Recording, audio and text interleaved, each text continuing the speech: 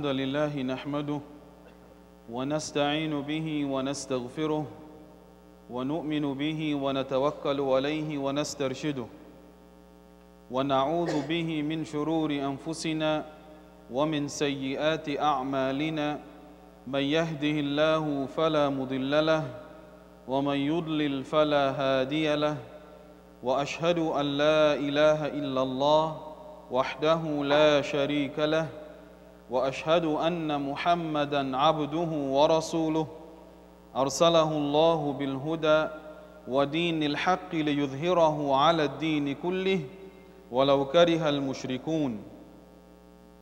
أما بعد، أيها الإخوة الكرام، يقول ربنا جل وعلا في كتابه المجيد: إن الله يأمر بالعدل والإحسان وإيتاء ذي القربى وينهى عن الفحشاء والمنكر والبغي يعظكم لعلكم تذكرون. Indeed, all praises and thanks belong to Allah subhanahu wa ta'ala, the creator, the sustainer, and the controller of all that happens in the universe. We praise Him and we thank Him for His favors, His mercy and His blessings. We believe in Him and put our trust in Him. We seek refuge in Allah from the evil inclinations of ourselves and from the evil of our actions. For whoever chooses guidance, there is none to misguide him, and whoever chooses misguidance, there is none to guide him. I bear witness that there is no God worthy of worship but Allah. He is one and has no partner. And I also bear witness that Muhammad sallallahu alayhi wasallam is the servant and messenger of Allah, whom Allah sent with the religion of truth and with guidance, so that this truth and this guidance will become established in the land over all other religions, although the idolaters detest that. My dear brothers and sisters, perhaps the most important concept that Allah subhanahu wa ta'ala wants all of us as human beings in general, and of course as Muslims in particular, the most important concept that He wants us to subscribe to and to strive to achieve in our lives at all levels is that of justice. So we can safely say that justice is the most important thing, especially from the Muslim's perspective. Now a person might say, hold it. The tawheed of Allah, the oneness of Allah, is the most important thing in the life of the individual. And that is also correct. There is no contradiction between these two statements. Because tawheed, subscribing to the oneness of Allah, is justice. And associating partners with Allah is the gravest injustice. Allah subhanahu wa ta'ala tells us in Surah Luqman, when Luqman advised his son, admonished his son, Allah tells us, وَإِذْ قَالَ لُقْمَانُ لِابْنِهِ وَهُوَ يَعِظُهُ يَا بُنَيَّ لَا تُشْرِكْ بِاللَّهِ. And remember when Luqman said to his son, while he admonished him and advised him, my dear son, do not associate partners with Allah. And then he tells his son why. إِنَّ الشِّرْكَ لَظُلْمٌ عَظِيمٌ. For indeed shirk, associating partners with Allah, choosing anything else over Allah the Creator, is the gravest form of injustice. لَظُلْمٌ عَظِيمٌ.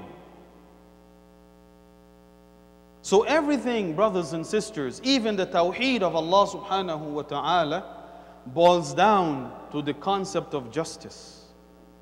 For it is a grave injustice for a creation of Allah, especially a human being who has intelligence, to understand and to recognize that Allah is the only creator and sustainer, is the only one who created him and everything else.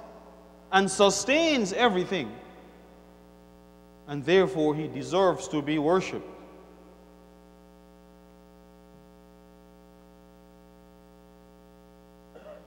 And the Prophet ﷺ, when we look at his life, brothers and sisters, there are many things we can say, of course, about his life. But perhaps the most important concept that stands out in his life, among the many things, of course, that stand out, is that of his keen sense of justice and the importance he placed on justice in his life, in dealing with every single person. He did not do justice as a ruler only. He did not do justice as the commander of the army. But even at the level whereby he interacted with his own family, he was very, very careful and concerned about justice. So even at that level, he practiced the concept of justice and fairness.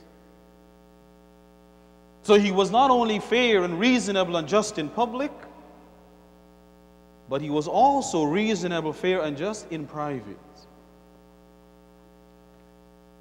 Look at the emphasis that the Prophet ﷺ placed on justice when he encouraged some of the early Muslims during the 5th year of prophethood to migrate to Ethiopia. The Muslims were being tortured in Mecca, and we all know this. Tortured severely, many of them. And the Prophet ﷺ could not himself do anything to protect them. The most he could offer to them was once when he passed by the family of Yasir. This is an entire family. A father and his wife, husband and wife, and their son Ammar. When he passed by this family, being tortured by Quraysh in Mecca, all he had to offer them is the truth and the promise of Allah subhanahu wa ta'ala. So he said to them, Sabran ala Yasir, fa inna masirakumul jannah.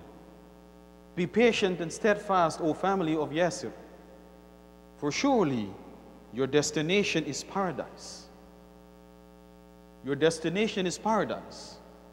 But that, of course, did not take away from the physical pain and torment that the early Muslims were subjected to. So eventually, he encouraged them to migrate to Ethiopia, a land that was ruled by a king who was Christian. A king who was Christian. Islam is in its early stages, having been on the scene only for 5 years. And yet the Prophet ﷺ encourages the Sahaba, these early Muslims, at least some of them, to migrate to a land that is Christian. He's not concerned or worried about the Muslims losing their faith. No. Look at how he justified this. He said, for verily in that land there is a ruler, there is a king who is just, and no one is wronged in his land. So you'll be safe there. A Christian king, but was known for his level of justice and his subscription to the concept of justice, that the Prophet ﷺ was comfortable enough to encourage the Muslims to migrate there. And true enough, of course, when the Muslims migrated, they were faced and they enjoyed the justice that was prevalent in that land, to the point where they were never ever pressured to give up their religion and to embrace Christianity. In fact, eventually the king Najashi himself would become a Muslim. And I'm sharing all of this with you, brothers and sisters, so that we get a very clear picture of how important justice is in our lives as Muslims in particular. And I'm saying all of this